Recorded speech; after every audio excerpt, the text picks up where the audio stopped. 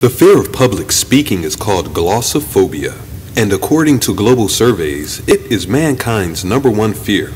The fact that most people rather die or handle deadly spiders rather than talk in front of a live audience is astounding. And in this video, we will identify what symptoms lead to this.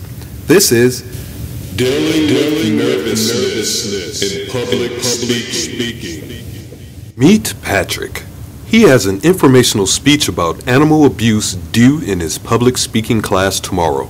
Even though Patrick thinks he's pretty confident, he is about to show us exactly what the symptoms of public speaking look like. Speech anxiety comes in many forms. One is stuttering. Hi, my name is Patrick, and today I want to talk to you about animal abuse. Another form of speech anxiety is shaking of the hands.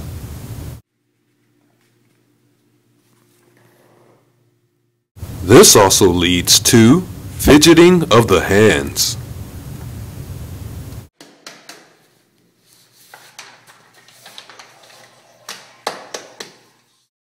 The third symptom is loss of memory.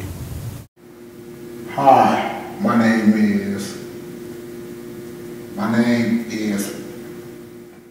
Oh, almost, Pat. Why don't you try it one more time?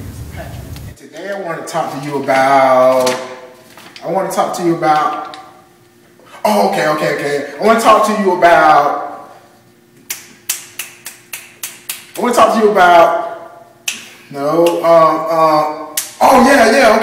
want to talk.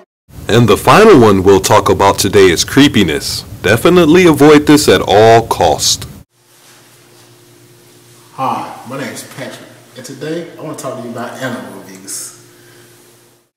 In this video, we have covered only a few of a long list of symptoms of speech anxiety.